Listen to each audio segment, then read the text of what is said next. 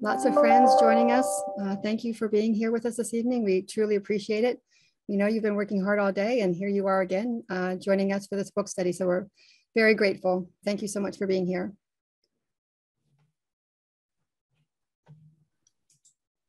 Okay, hello and welcome to Patton's book study series, Structured Literacy Interventions, teaching students with reading difficulties grades K to 6.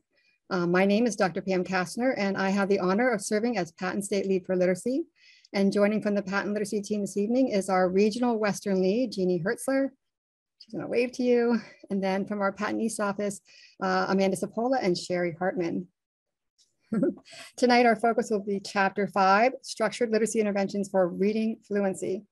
Leading our learning will be chapter co-authors Roxanne Hudson, Erin Anderson, Melissa McGraw, Rebecca Ray, and Alison Wilhelm. We have placed in the chat the link to the book study on the Patton Literacy Resource Hub.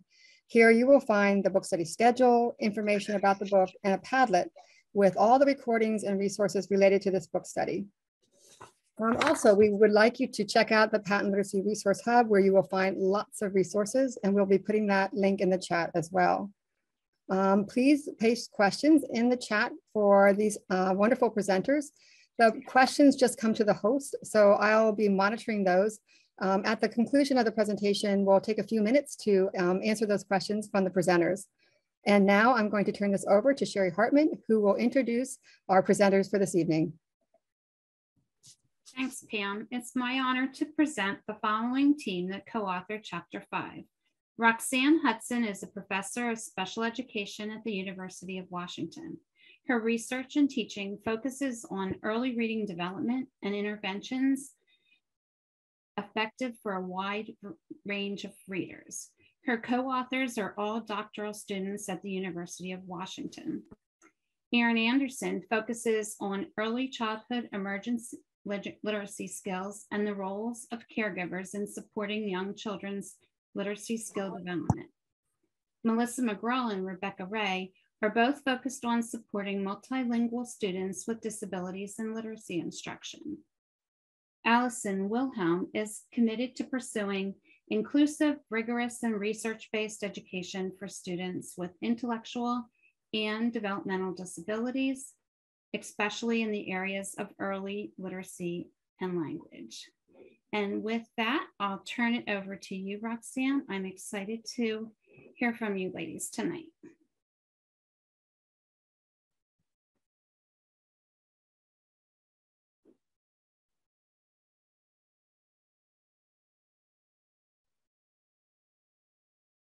Thank you all so very much for joining us this afternoon or this evening as we discuss Chapter 5 of the Structured Literacy Interventions book, which focuses on interventions for reading fluency. We are thrilled to have you join us today. Our chapter contained quite a lot of content on reading fluency, and yet we only have an hour to discuss it. So we're going to be highlighting selected aspects of our chapter to focus on today. To center your thinking, we'd like you to think about these guiding questions that we'll be focusing on throughout our presentation. How do the elements of accuracy, automaticity, and prosody support children's reading fluency skills? What role does text selection play in reading fluency instruction? What information should you consider when using oral reading fluency or ORF assessments?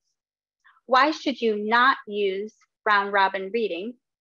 And timed repeated readings can support which elements of reading fluency? We'd like to take a moment to activate your prior knowledge and see what your thoughts are around what is reading fluency. We'd like you to try this brief true or false quiz. To access it, you can take a screenshot of the QR code on your screen or click on the link in the chat box to access.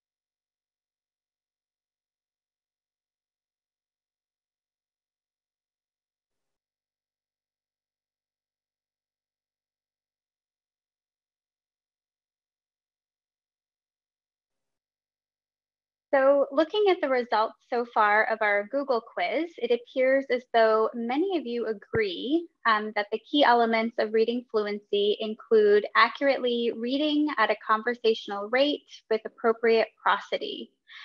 Reading fluency is not speed reading. We are not trying to encourage students to read as fast as they can or participate in speed reading drills, as this isn't the point of reading fluency and ultimately doesn't aid in their comprehension.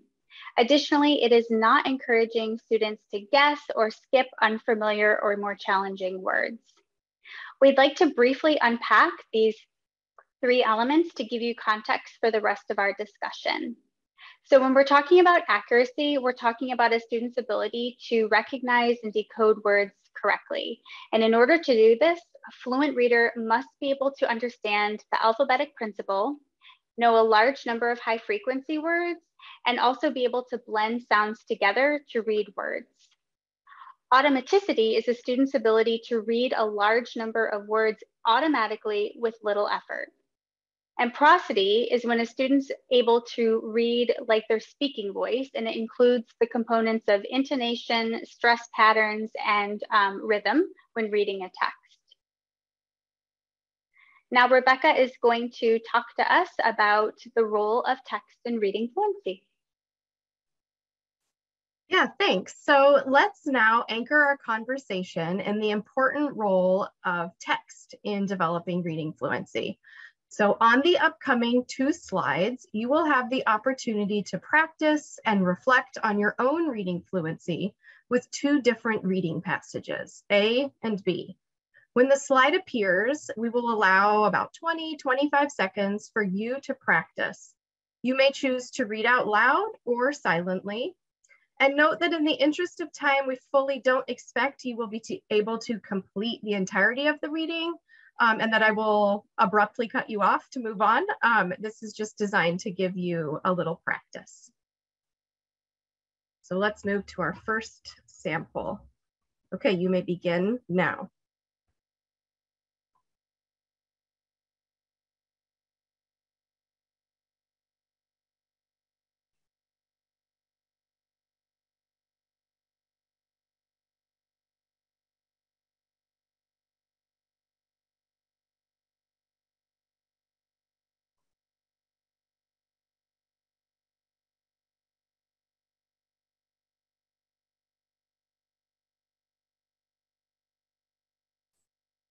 Okay, you may have noticed that this passage is a paragraph taken from our chapter that we're here discussing today. Let's move on to B. This passage is an excerpt from Intelligent Explorations of the String Theory Landscape. And so you may begin this passage.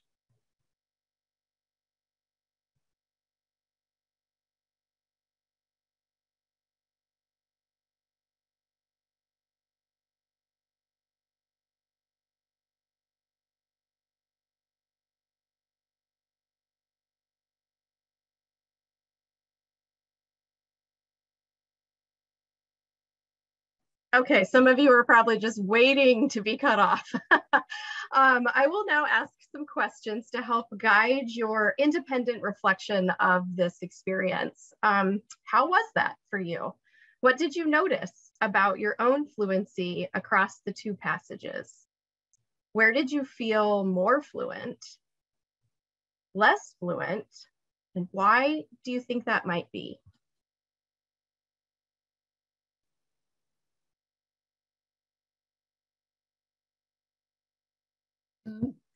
I'm seeing a lot of passage A, the first passage.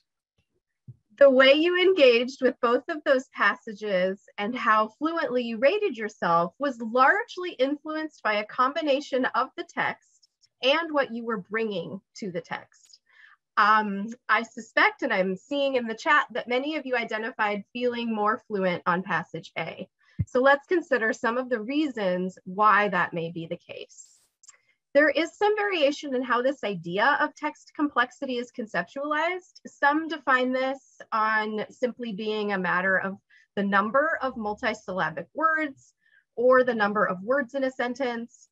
And others, who we are drawing upon here, view text complexity as an interaction between the text itself and also reader characteristics, including things like cultural background, languages, how the reader engages with challenging tasks, and thinking about interest and motivation for reading. And so some other factors to consider are text genre. The difference in understanding types of structure across narrative and expository texts may influence your fluency. And in general, we may notice that we slow down when we are reading to gather information about something, especially new information, which we may have felt in text B. Vocabulary also matters. Words that appear within a reader's spoken vocabulary will likely increase fluency.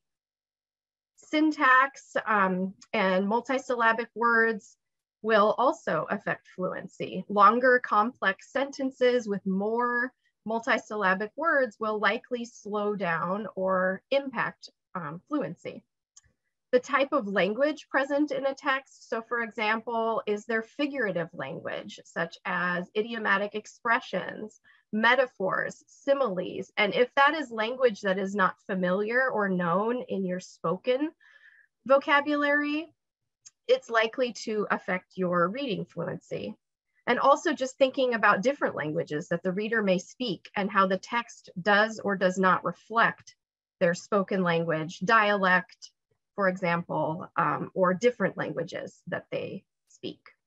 And then finally, content, including background knowledge. How much you know about a topic you are reading about, how interested you are in this topic, how motivated you are, why you're reading it. This will all affect your reading fluency. So these are important considerations to keep in mind as we think about implications for assigning labels to students as fluent readers or not, especially as we think about the types of text that we may be asking young people to read that may be a mismatch for their own characteristics, which Melissa will say a little bit more about on the next slide. Oh, thank you. So in addition to thinking about text complexity, there are a few other things we can keep in mind as we are assessing our students' reading fluency. So on the left of the slide here, there are some general guidelines for fluency. So initially, we want to start with measuring fluency based on reading letter sounds. And we'd be looking for students to be able to read 60 correct sounds per minute. And then we can focus on measuring fluency either at the word level or by asking our students to read connected text. And so this will just depend on where our students are at in their reading development. And you can see the guidelines here based on grade level for measuring fluency. And this is generally where we'd like to see students for each grade level, but we can also keep in mind that based on what we know about our students, we might want to be a little bit more flexible rather than following this as sort of a rigid criteria. So some things that we might keep in mind related to our students include their linguistic and cultural background. So if we think about our students' linguistic and cultural identities, how might that influence the passage they're reading and their fluency? If a student is reading a text that is focused on a topic that is very similar to their personal experiences, that is likely to aid in their fluency, versus if they're reading something that's quite unfamiliar, they are likely to read at a slower rate. And that's something that you all just had an opportunity to experience most likely. We can also think about our child's vocabulary. And Rebecca spoke to this a little bit in that if children are reading familiar vocabulary words, that's going to support their fluency. If they're encountering words that are unfamiliar, or perhaps a word that is in their verbal lexicon, but maybe it's their first time encountering that word in print, that could also impact their fluency. We can also consider the child's natural speech. So children are going to speak in different ways, and we would expect their reading to be similar to how they speak if they are reading fluently. And so this brings to mind a student that I worked with who was a very accurate reader. He had excellent comprehension, but he just read very slowly. And his typical speech, when you had a conversation with him, he wasn't rushed. He just sort of took his time putting his thoughts together. And so his reading was similar. And so although he wasn't in line with these guidelines we see on the screen, he was still reading in a similar way to his speech. And then finally, we can consider our children's background knowledge related to the topic. So this is kind of similar to language and culture, but we can also think about students' interests. So for example, if we think about a text about maybe something like dinosaurs, where there can be a lot of really complicated words to decode, if a child knows a lot about dinosaurs, they might be able to access that text, versus a child who doesn't have very much knowledge and familiarity with the vocabulary would be slowed down. And so thinking about what our children know related to the topic of the passage is really helpful as we interpret their overall fluency. So next we will look at some different fluency interventions, and Roxanne is going to share some resources with you. So I'm just going to quickly jump in and ask you to think about a time when you were younger in which you probably had a teacher randomly call on you to read aloud in front of your classmates, and think about the emotions that you felt during that experience when you were asked to read aloud in front of your peers. Who here would want to have read passage B aloud to any of their peers? Definitely not me. So round robin reading, which is also called popcorn reading, popsicle reading, and combat reading, often involves the teacher randomly calling on a student to read aloud in front of their class, and it is very problematic. Research has shown that it teaches students very little. It's often really embarrassing. It's not engaging at all. It really has little connection to real life. And importantly, it really reduces the amount of time that could be better spent on more valuable reading practice. So please, please, please do not include round robin in your reading fluency instruction. We'd also just like to add for accuracy interventions that chapters 2 and 3 on phonemic awareness and reading long words provide excellent ideas for interventions related to accuracy, and we encourage you to check those chapters out if you haven't already. And now Roxanne will talk about automaticity instruction. Hi, glad to be here. It's exciting to be here. I am looking for my slide. So the most common and well-researched method for improving reading fluency is repeated reading. When readers practice a text more than once, they build stronger lexical representations of the words, developing them into sight words and improving their speed of access. Repeated reading has been researched for quite a long time, and there's a pretty good body of research about it that we can look at to see what the most effective ways to do repeated reading are. One early finding from Joe Torgeson and Carol Rochot is that the more words overlap between texts, the larger the amount of transfer between texts. So having students read in themes where they're encountering similar vocabulary over multiple texts, ensuring that texts have a lot of high frequency words that repeat across texts will give kids a chance to interact and learn and practice the same words over and over again, and that will improve their fluency and their opportunities to build those really strong lexical representations. As well, there's been several different meta-analyses that have been done on repeated readings, and one of them found that when students read to an adult, it's a much larger effect on reading rate and accuracy than when kids read passages to a peer. And one of the biggest reasons for that is that adults support, we teach, we provide feedback, we model, we correct. We do a lot more action and activity during these sessions than a peer might be able to do. It's also much more powerful if students read until they reach a rate and accuracy criterion rather than a set number of times. And these ESs here are effect sizes. So an effect size of 1.7 is a really huge effect size. If I got a 1.7 on one of my studies, I would do cartwheels down the hall, buy you all a beer. It would be very exciting. And so to think about a method of building fluency that has such a large effect size is really exciting.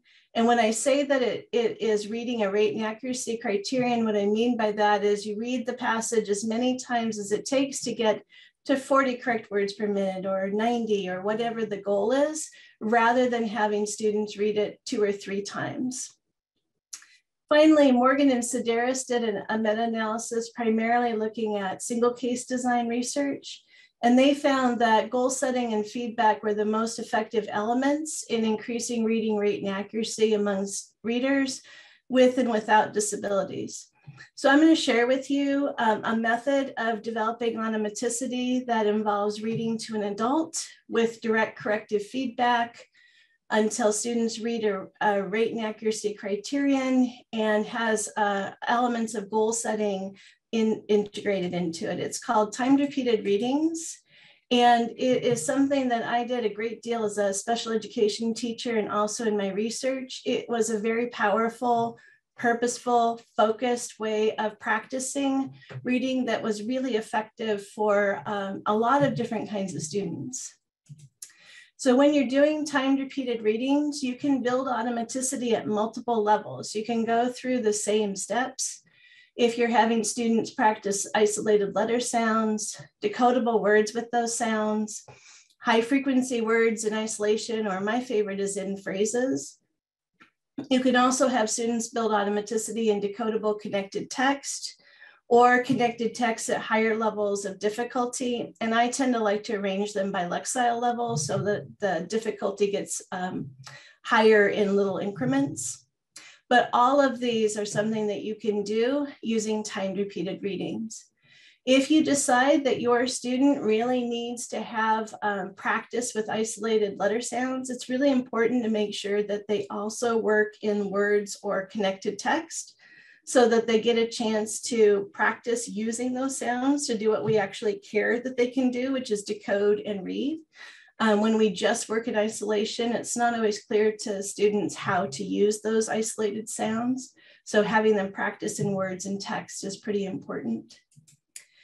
This is an example of someone from our chapter. Celia is an accurate, excited, motivated reader who's also quite slow. Her letter sound fluency is 40 correct sounds per minute. So she is somebody who needs to work on isolated letter sounds. This is a page from a series of letter sound timings that you actually have available, the URLs down at the bottom. They're individual pages that start quite low, 30 correct sounds per minute, and add difficulty until you hit 60. So Celia here, our example is on sounds practice 11. So she's been doing it for a while. And you can see she's mostly working on digraphs at this point. So there are student materials that they would see, and then there are teacher materials. She's also working on decodable words with the patterns that she's practiced. You can see that you also have these materials available to you as well. This particular word practice sheet, you notice that smiley face there. Teachers, you can decide what fluency level or automaticity level is most appropriate for your student whenever you're doing anything in these materials. So it may be that for your reader, 55, which is where I have that smiley face, is much more appropriate than 80. And so you can adjust how fluent or how automatic the goals that you're trying to reach, regardless of what the materials are telling you, based on your knowledge of your reader and the goals of where they're at. As well, you can do fluency building in lots of different kinds of texts. You can use decodable texts. I know that many people have access to lots of different kinds of those. Really, anything short and interesting to your students that they can read with 95% accuracy is what you can use. So text that reflects your students' identities, that they connect to, that fits their backgrounds, that's interesting to them. Often with timed repeated readings, we're using it with reluctant readers, readers who haven't had a lot of success, readers who aren't very interested in reading very much. And so thinking really hard about making the text something that's engaging and interesting to them, that they're going to want to read more than once, is pretty important. It's kind of hard sometimes to build fluency in books. So one thing you can do is make your own timing pages at Intervention Central. They have this great tool.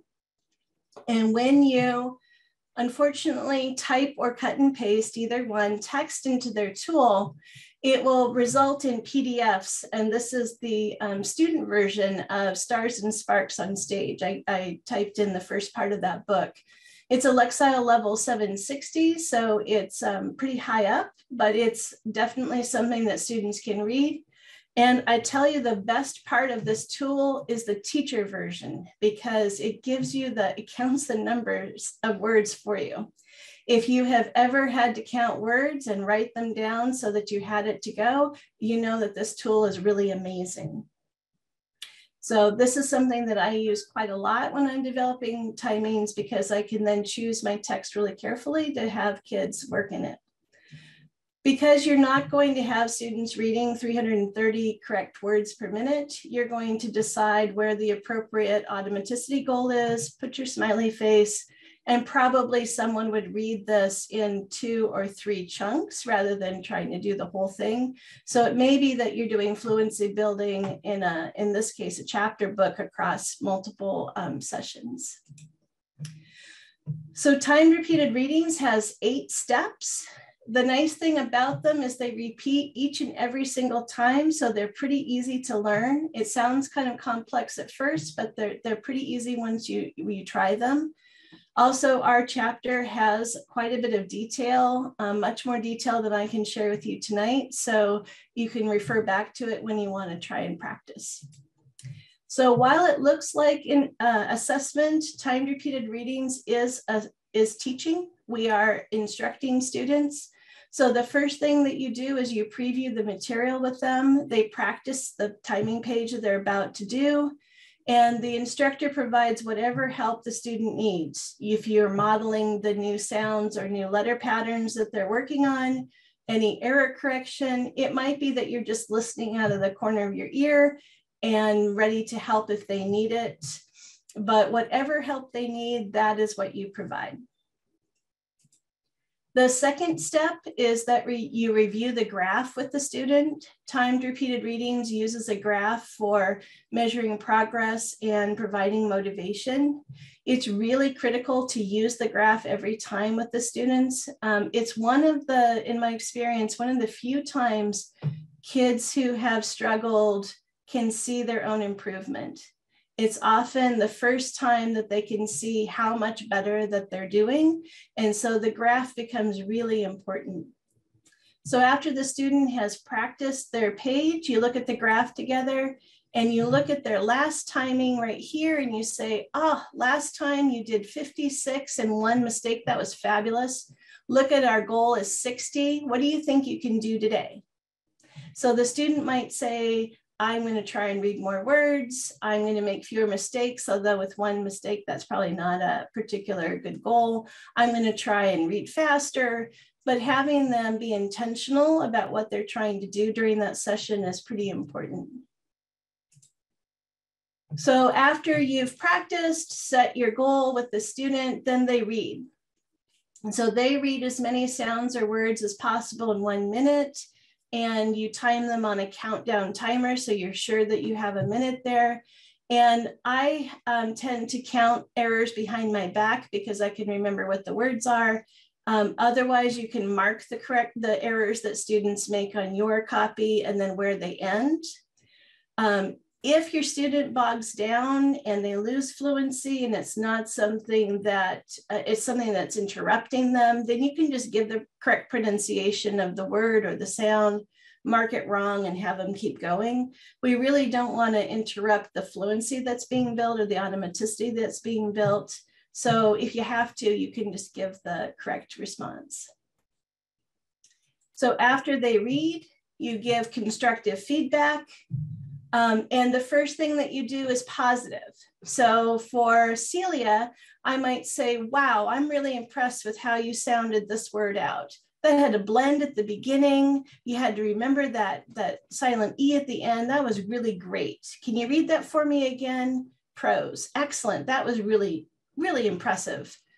You might then say, well, I also noticed that you had a trouble with this word right here. The AR is going to say R, the R, what's that word, bar?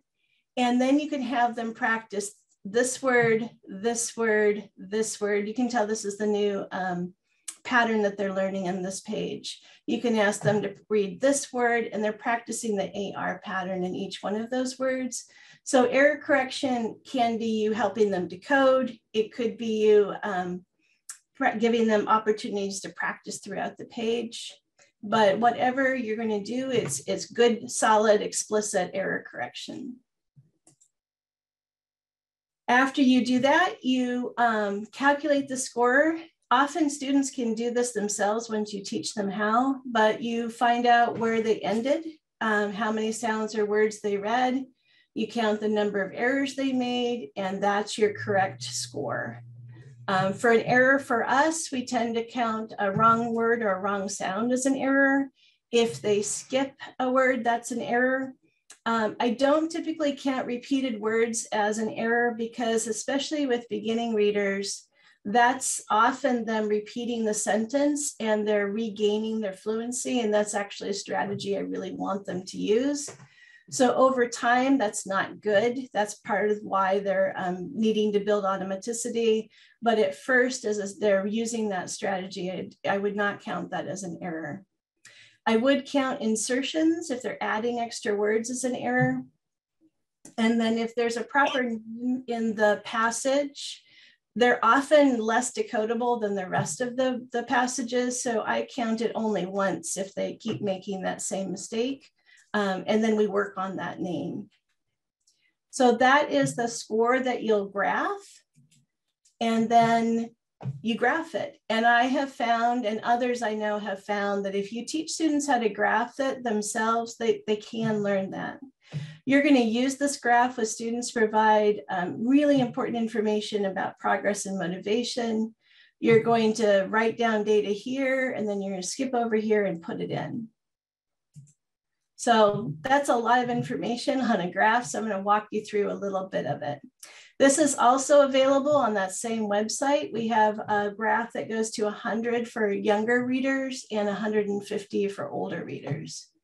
So first, there's 8 weeks of data on here, and you put the Monday date for each week so you know when you did it. Each graph can be used for either letter sounds or words or text. When I was a special education teacher, my students pretty much all had all three. They did their letter sounds, they did words with those sounds, and text with those words. The goal that you're trying to reach, it is in letter sounds, correct sounds per minute. It's 1 a second, it's fast enough. I always allow students to have an error or two. I figured that my life, I'm not usually 100% accurate, and so I'm not going to ask them to be either. You can decide for yourself if you want 1 error or 2 errors. These yellow lines indicate a new page. So every time students meet their page goal, we draw a yellow line so we can remind ourselves what the data are for. And also over here, you can do it if it's easier to keep track of things. I don't always, but it does kind of help you keep track of your scores. The page number you can put here, you don't have to, but again, often you're doing fluency building with lots of different students. You have a binder. It's often helpful to have as much information on the graph as you can so you can keep track of what you're doing. The correct, in this case, sounds per minute goes above the line, and the number of errors goes below. So one of the things that's really important about timed repeated readings is that we stair step our individual goals. So young Celia started out at 40 correct sounds per minute. It's pretty unreasonable to expect her to go from 40 to 60 in 1 page. That's just not a very reasonable thing. And so she has stair stepping goals. So the first one was 40, then 45, then 50, 55, and then we're going to stick with 60.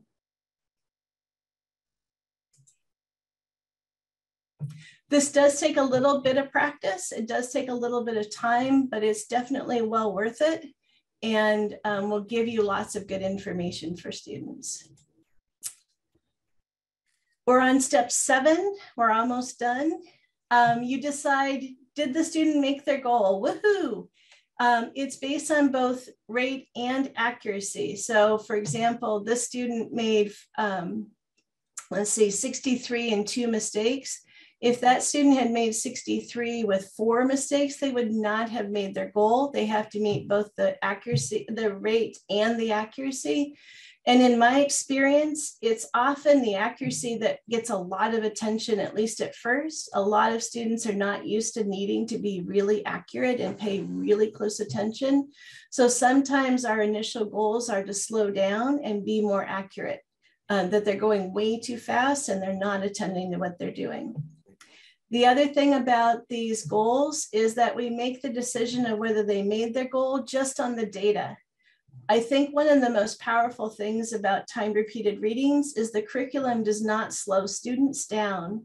It goes as fast as they can. So if they reach their goal, they move on. Partly it's because the materials repeat a lot and they're going to see the same letter sounds and words.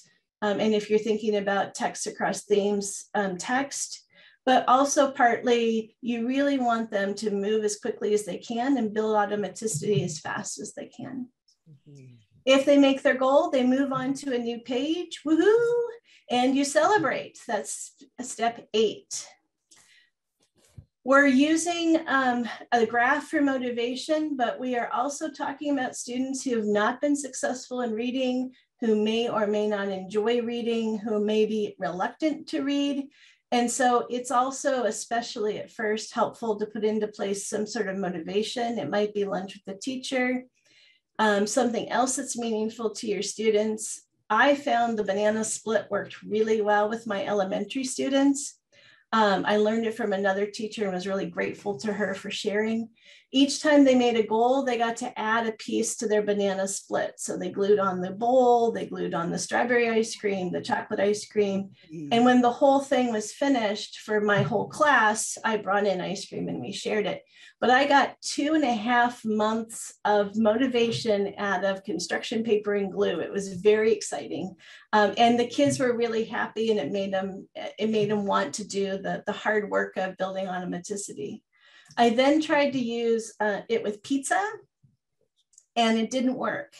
And the reason it didn't work, and they really didn't care if they earned a piece or not, was that the graphs had become really motivating and they didn't need that external motivation. So you may plan on phasing it out as they become more successful, they see their own progress, and they become more automatic and competent readers, that you don't need that outside motivation. If the student doesn't meet the goal, then we provide support to them. So they're going to read the page the next day. It feels kind of bad about it, but you know, it's just what happens. And when you're providing support, please try not to attribute failure to the task being hard. Don't say, oh, that's okay, that was a hard page. We want students to do hard things. We want them to believe that they can do hard things. And so instead, we should encourage students to keep practicing, to keep focusing, provide additional practice for them, give them extra support, or otherwise motivate them to help working on that goal, because we want them to feel like they can do really difficult things. Whew. That was a lot about timed repeated readings. There are 8 steps. It's a really powerful way to do automaticity building. And now Allie is going to talk with you about prosody. Roxanne. And Pam also just let me know that we have a bunch of questions from you all. So we will definitely save some time for that in the end, but we're going to spend a little bit of time also thinking about prosody. I'm sure you guys were all asking that. So prosody connects that fluent word reading that we talked about to building comprehension of those texts over time. So kind of from a linguistics jargony perspective, these are the suprasegmental patterns in words, specifically thinking about intonation, stress, and rhythm. So differences in these qualities influence our understanding of speech. Patterns in word stress really shift our understanding of what we interpret. For example, that's not my cup of coffee. That's not my cup of coffee. The stress emphasizes different elements of that structured sentence, and you might interpret an underlying meaning differently based on that. So disfluency becomes connected to prosody when we think about the difficulties in varying expression and phrasing to match those texts. So think back to when you were in high school and someone handed you your first Shakespearean text. Someone said the words iambic pentameter to you and you said, huh, what? So remember that, but soft, what light through yonder window breaks. How did you experience reading that? Was it easy at first? Was it confusing? Was it hard? Reflecting on those feelings, let's think about Josh's disfluency with modern English texts. We described his oral reading in the chapter as choppy with missed punctuation and uneven phrasing. So despite being an accurate reader and working on improving his rate, it's necessary that Josh learn to chunk phrases into meaningful units for understanding. This will help him match the meaning of the text, especially as those texts become more challenging over time. Okay, so now we're going to think about one of the interventions that we mentioned in our chapter, which is phrase-cued texts. Although there are other options for teaching prosody, phrase-cued texts lend themselves nicely to understanding the impact of direct instruction, data collection, and progress monitoring on student growth. So along the left side of our slide, you will see our abbreviated 5-step model for using those phrase-cued texts. When you're thinking about these strategies, you also want to make sure that you're choosing high interest or rhythmic texts, again, at that 95% accuracy level. This could be something like The Cat in the Hat or Brown Bear with younger readers that give them that support and the opportunity to model that phrasing. You also want to teach when you, and model prosody when you're reading aloud. Teachers are great at this, right? We do this all the time. So you can also use this to think aloud what the purpose of reading with expression could be. Again, providing many opportunities to practice across settings using different genres, nonfiction, fiction, and then different styles of practice. This could be reader's theater or a role-playing game. We've included this visual legend as something you can use when you're instructing about prosody. What cues do I look for? What does that cue mean in a text? Go to the next slide for me. Great. Thank you. So this is just an example that we provided as how you might cue that text. So I want to make sure that we have time for everyone's questions. So just to look at this quickly, some things you might want to consider here are, what is this sequence of target skills that I want to prioritize when I'm working with this? So on this sample, the highlighting is only on the ending punctuation and then on the short phrases within phrases. So we want to prioritize punctuation intervention for Josh. That's where he really needed to think about stopping and focusing. Additionally, you might try something that's a role-playing activity with a text like this. Could Josh read a selection from one of Dr. King's speeches? We didn't cover reader's theater again in this chapter, but this could also be a different resource that he could practice with as well.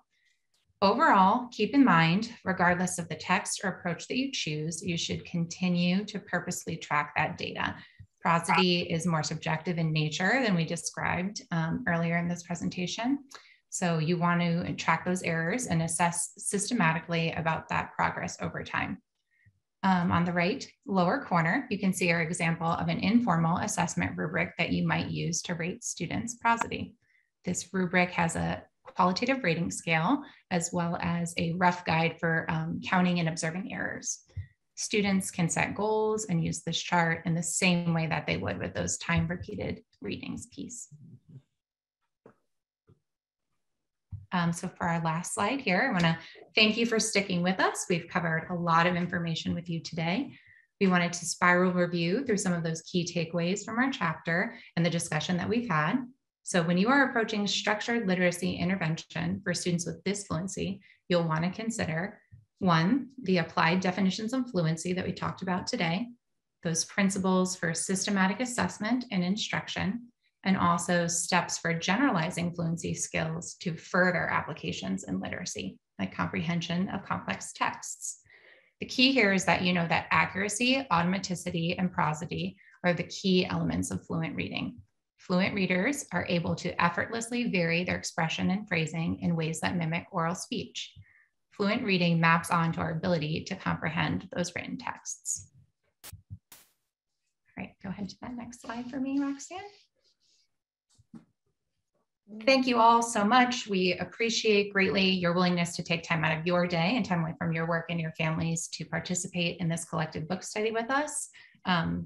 We are ready for your questions. Thank you all so much. We really appreciate it. It's such a thorough and wonderful presentation. And there were many questions coming through, so we'll see how many we can get to. And then perhaps if we can't get to them all, we could send them to you and you could send out back questions, answers to those questions. Yep, and I see Roxanne nodding her head, so good. All right, so questions, here we go. First question was from Karen F. On page 101 in paragraph 2, it states, found that goal setting and feedback were more effective than previewing, listening, and repeated reading. I thought when doing assessment, passages should be unfamiliar. And so, and Karen F., if I not captured that correctly, please unmute. But that's what I have in the chat. Can you ask the question again? I'm sorry. It says on page 101 in paragraph 2, it states, and then there's quotations, found that goal setting and feedback were more effective than previewing, listening, and repeated reading. I thought when doing assessment, passages should be unfamiliar. And Karen, now I understand. Mm-hmm. They're talking about instruction. So one of the things that's a little confusing about automaticity building is there's a timer involved and you're graphing data and you're counting errors and all that. But when you're teaching, goal setting and feedback's really important. And in their meta-analysis found that it was more effective than previewing, although I think you need to preview anyway. But when you're assessing, of course, you want to use a cold passage if that's something that you're doing, or give kids a chance to scan it because it's more closer to how we actually read. But in timed repeated readings, you want to make sure that you're teaching. Okay, thank you. Next up from Jen. I know timed fluency practice can be helpful, but as a parent practicing at home, is there a benefit? Students are setting goals and can get very upset when they don't meet those goals. Is it worth the anxiety to time at home? It depends on your reader. If they're already an automatic reader, then no. You can take all the joy out of reading by doing this with a really good, skilled reader. It's not for them. If they're a slow, accurate reader, it is worth doing, and you want to be very careful about your goal setting. So you want to start where they are and then stair step gradually up to a more automatic level. So the anxiety that you're getting might be because your goals are a little too high. And then I also worked really hard. To turn it into a competition with themselves as opposed to anything else. And so we were on the team together, we were working together, we were going to be successful together, as opposed to a right or wrong kind of thing that you could fail. So it was definitely partly how your goals are set and partly how you sort of frame what you're doing. Thank you. Can I add to that, Roxanne, too? I would share just the difference between working in school and home. I know it can be really pronounced, but home is a great place to really focus on those highly motivating texts. And even if it's a little more challenging, you can support them throughout it and then just choose a small selection of a highly motivating book or chapter to focus on. And maybe you just do that at the beginning and then the rest is fun and free. Or maybe your child responds better to the opposite and you read together. And then that last minute is just a quick practiced time read. Thank you, Allison. There was a question about whether the norms, the ORF norms were from Hasbrook and Tyndall. They are. It's right around the 50th percentile. They are right around there. Lots of the CBM measures have benchmarks and red and green and yellow and all. And we just want to give a general idea of what you might expect an automatic reader to be able to do at those grade levels. Thank you. There was a question about when students are doing repeated readings, how do we know they're not memorizing? Well, part of building automaticity is memorizing. So that's actually not a bad thing. We want to make sure that we get students words into their memory so that they're sight words, that they can read them by sight. And so when you're building automaticity, you're going to keep doing that. If you mean, how do we know that they're not memorizing the visual patterns? Well, these timed repeated readings that I'm talking about are really focused on phonics patterns and teaching individual letter sounds and how to decode those into words.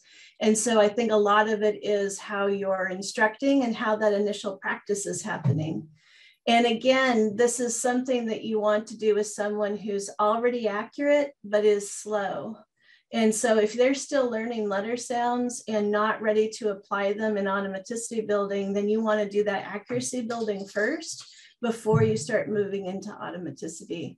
But in the end, you really are trying to get them solidly in their memory as a sight word. Thank you. Next question.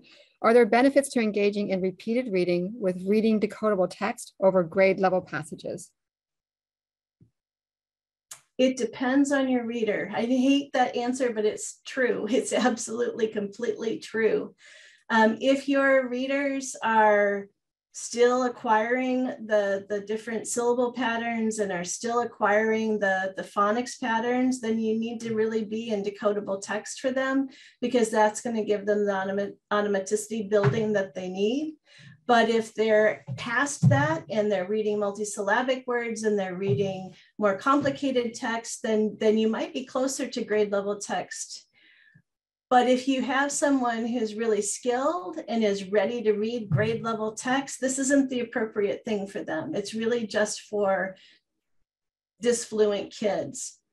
I will say that if you have, say, a fourth grader who's able to read second grade material at about 80 correct words per minute, you do not want to have them reading grade level text. They're not ready for that yet. You want to have them in text that they're about 95% accurate in. Thank you. Next question. What is your response to timed repeated readings being compared to mad minute drills in mathematics, and how the timed measure puts undue pressure on kids to perform?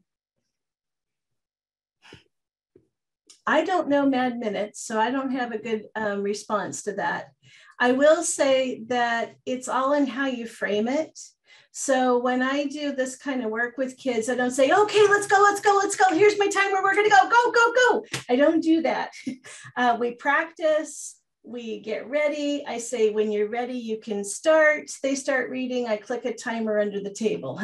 So I turn it into something that's much more relaxed and not frantic like that, because we're trying to build automaticity in reading. And we just started out talking about how fluent reading is accurate reading at a conversational rate with good prosody, and that kind of excitement is really not going to do that for you. So I have worked really hard over the years to keep it pretty mellow, low stress. And again, it's a lot of it is in your goal setting and making those goals appropriately challenging, but not too hard. The next question was if you had any recommendations for decodable text. I knew that was going to be a question. And there it is. 383 people on the call who could provide really good examples of decodable text. Mm-hmm. I will tell you that I really like the primary phonics readers. I really like them. Not the workbooks, not the comprehension things, but the phonics decodables I personally really like. There's lots and lots of them out there that have much better illustrations, much better storylines. I know if you go on Facebook and you look at the Science of Reading group there's 50,000 lists of good decodable text that you can find. Okay, it came and you did a great job answering it. All right, next up. The new IES intervention guide recommends that the repeated readings should have a specific purpose, such as expression, answering questions, etc. What do you recommend? I haven't looked at that, so I don't have a good answer. If you're doing repeated readings where you're reading it, say 2 times or 3 times or 4 times, you would want to read each time for a particular purpose. You would want to answer a question, analyze a character, notice the setting. If you're doing timed repeated readings, your focus is on rate and accuracy, and that's your purpose. So I'm not sure what kind of repeated readings they're thinking about. Okay, thank you. Next up, does a student's first read need to be a cold read, or can an adult read aloud the passage, modeling appropriate prosody? The practice is whatever they need. So if they need you to read it aloud with good prosody, absolutely. Having a model is a really good thing. If they need you to help them sound out words or practice words, then you should do that. But you definitely don't want to do a cold read. We're trying to teach, and we want to ensure that when they do their 1 minute timing, that they are ready to go, they're accurate, they're solid, they're feeling good. All right, I think we have time for a couple more. Question about the round robin reading. How do I get a feel for their understanding of decoding and reading level if I don't get to read with them individually? Let me support teacher here. Well, we have lots of, all my co-authors can answer this one if they feel like it. I don't know if anyone feels like it. I want to make sure I'm understanding the question correctly. So you're saying that that's the only time the support teacher gets to interface with the students that they work with? The question came from Abby, if she would like to unmute. Sure.